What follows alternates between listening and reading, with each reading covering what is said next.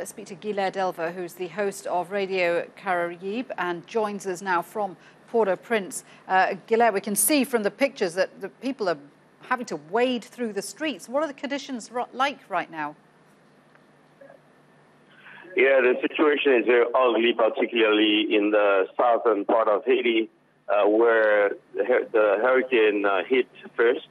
There are people who have to fled their homes, even though they were reluctant before to leave their houses.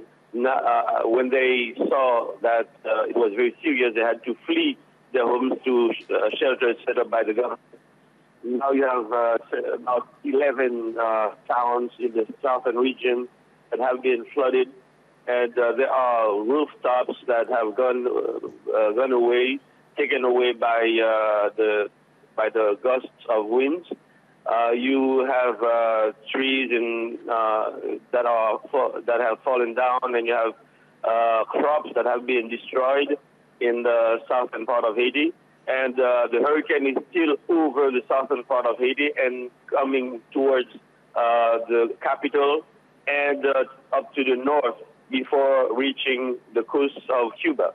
The situation is very difficult. Now you have the government preparing to provide a response, particularly in areas that are particularly hit, particularly in the southern part of the country.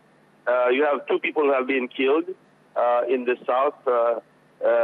They were on the ocean trying to fish. I mean, one of them who died on the ocean while he was trying to fish over the weekend, and another one was sick and was at home when the big waves, destroyed his house and killed him immediately. So 2 people were killed and 1 is missing in the southern region. That sounds really bad, Guyler. You were telling me yesterday that there were people who didn't want to be evacuated from coastal areas because they didn't want to leave their properties behind. Were they moved in the end? Yeah, some of them, I mean, many of them decided to leave voluntarily. Others were received at shelters set up by the government, but others decided to go to the homes of relatives that are in safer places.